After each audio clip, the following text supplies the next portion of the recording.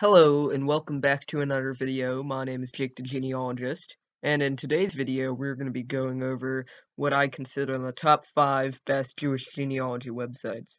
Now for those of you who don't know, I am actually Jewish, and so visiting these websites definitely helps me in my research for my family tree, and I hope it helps you guys too if you happen to have Jewish ancestry. So let's get on to the first one.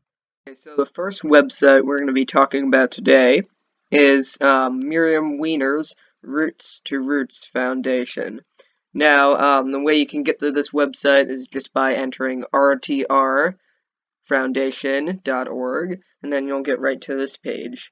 Now, this page is not necessarily for finding records of genealogy, but it's more like kind of finding where records are located. So, for example, you can go into the archive database right here, and you can search archive documents, and for example, you can enter a town name.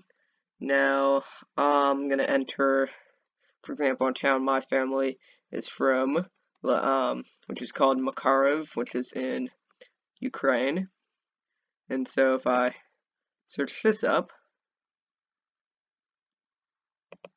apparently I can't find anything. Let's try that again. Okay, you might want to put one of the sound X things on that just kind of helps you. Okay, so this is the town, and you can find all of these different records right here. So for example, you can find a census, death records, divorce records, army recruit records, birth records, marriage records, all that sort of stuff. Now, if you click on each of them, it tells you where it happens to be located. Now, in this case, it's located in the archives of Ukraine in Kiev.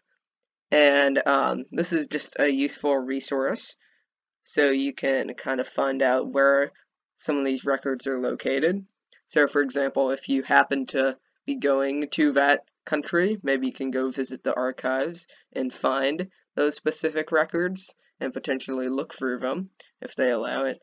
Because I know Ukraine specifically has been very stingy on how many records they're releasing, and it's starting to grow recently, but definitely a good resource if you're looking at what kind of records are available for your town. Okay, so now we're going to be talking about the second website I think you should visit, which is called the Sal Kaplan Foundation. Now, if you want to go to this website, just simply type in tkfgen.org and you'll get there. I'll also include links to all these websites in the description of this video. So, basically, this website is kind of almost like the Roots to Roots Foundation website that I just showed you, because it has a lot of different resources and records from Eastern Europe, and so also it has a little bit mixed in with some records right here, so you can click archive right here. If you click on that menu, you can get to this kind of menu right here where you can select a certain country in Eastern Europe, and it shows you resources from that place. And this is very, very useful, and for anyone who wants kind of really get started with finding some records from that area. And then you can also go to shtetls right here and click on certain regions of these places. Like you can click on Kiev and you can find all this stuff, and you can it can contain descriptions of documents, birth records, censuses, immigration permissions, and a whole map of the area, and you can find some links about it too. And you can go into families, find out about surnames, some genealogy tips, some family stories, and I guess they haven't put in any stories or much migration yet. That's coming soon apparently. And then you can go to recollections and find books, letters, stories, and articles, and documentaries, and all that sort of stuff. And finally, you can go to calamities and find out more information about stuff like the Holocaust, pogroms, and evacuation, and immigration to America and other countries like that. So, overall, a very useful website that I'd recommend you visit. Okay, so now we're going to be moving on to the third website. Now, this website is Jri-Poland, Jewish Records Indexing Poland, and this website, I'd say, is one of the few that I really use a lot. Some of these I don't use nearly as much as others, but this one I have to say is one of the two I use the most. I'll tell you about the other one. And that this is a great website if your ancestors happen to be from Poland, or a region that used to be part of Poland, maybe nowadays somewhere else.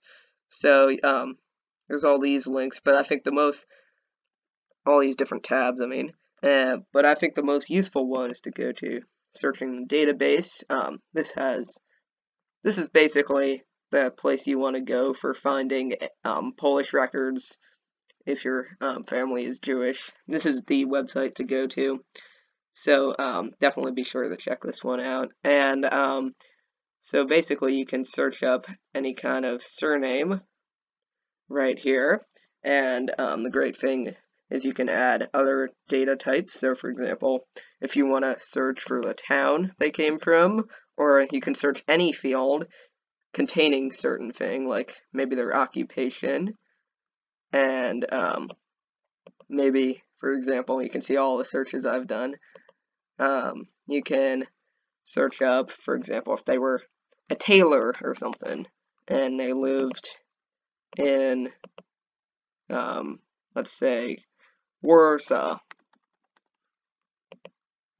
or something. And then you can also match it to certain geographical regions all throughout Poland. Overall, it's just a really nice, extensive site. And then you can find this. You can view all the different results on a map and all sorts of stuff like that. But then you can click on each one of these and can get to these records. So you can find, oh, look, this says Taylor right here. And it looks like this person was born in Warsaw. And I guess one of the witnesses was a tailor. Or, oh yeah, this person who, in the marriage record, they were apparently a tailor. And so overall, a pretty useful site, and definitely check this out if you have some kind of Polish genealogy in your family. Okay, so the fourth website we're talking about today is Yad Vashem, and basically they're all about the Holocaust and everything about it, all the different concentration camps, all the murders, all the evacuations, all that kind of stuff. It's all here, and I think this is probably the best Holocaust genealogy website there is out there. You might argue that the United States Holocaust Museum website might be better, but I personally use this the most. And so basically right here you got a whole variety of different things. You can do a lot of research, you can learn about it, you can look at museums, exhibitions, remembrance, all this type of stuff. I find that the coolest place to go is all the digital collections. Now, when I just tried, because this is a re-recorded clip, when I just tried to visit what I think is the best database, the Showa Names database, which is all the murders that the Nazis committed against the Jews. When I tried to visit that place, it was really slow to load, so I'll just tell you about it. Basically, you can just go in there and search for certain people, and you can find both evacuation records if your family got evacuated to a certain place, and you can also find transport records if they got transported to a concentration camp, as well as just testimonies from some of the relatives who might have filled out a certain form, as well as finding just straight up death records from lists from a certain town. And overall, this is a great website to visit for many reasons, and you guys should definitely check it out.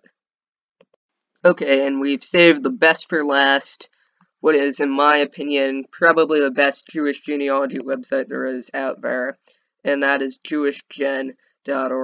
It literally says down here, the global harm for Jewish genealogy, and that is not an understatement. So, there's, basically, this website is, Ancestry.com version of Jewish genealogy.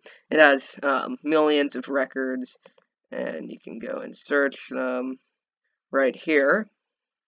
And so they got the same kind of box type thing as they did in Jri-Poland, and there's just millions of records. You can search for 2.75 million records related to the Holocaust, and 3 million burial records, 850 unique collections.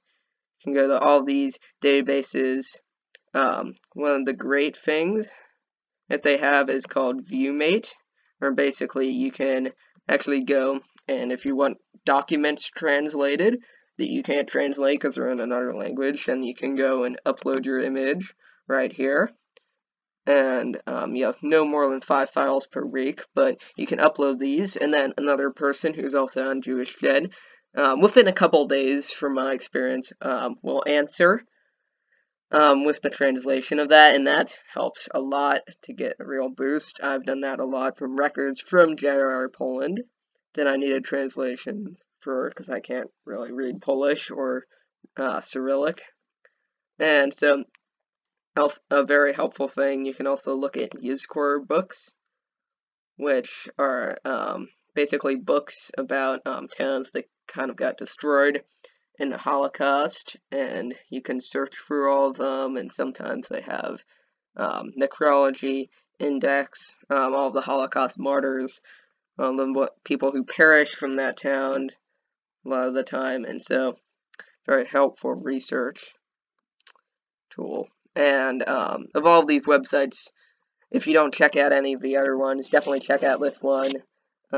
It has all the Jewish genealogy you could want, all of it, all across the world, from Argentina all the way to Israel, all kinds of things, and definitely check this out. So I just wanted to say thank you guys for watching, and I hope you guys are all doing well. Don't forget to subscribe and like if you like this video. I'll be sure to put the links to all the websites down in the description, and if I don't, you can just yell at me down in the comments. So, anyways, thank you guys for watching, and I'll see you guys all later. Goodbye.